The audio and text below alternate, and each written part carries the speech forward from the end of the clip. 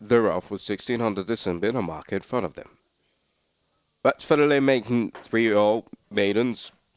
Runs for the first time, runs for the next level at the early stages. Inaq El Haq hits the lead, and he is now forming with the red team Silks, written by Ramos. Leads the field at the early stages in second place.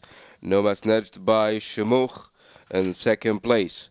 And then from the outside of the field, Shergi, held on by Treasurer, is running out wide. Mahdour by Swave is coming off the pace from the far outside, and behind him is way back next to the field, the tail of the field, Habib, who by official visit, it looks like he's cupped up on the links. As they turn for the home stretch, Shamukh's son Nomas nudged up the outside. Next to him is Milhi by Championship Point. They hit the 600-meter mark and on the lead, and Aitel Haq by Slippin' an Indian, who has been riding along since the start till now, casting the 600-meter mark, and he's bidding on the lead and spears up the field. They turn for the home stretch, turn, and up the outside.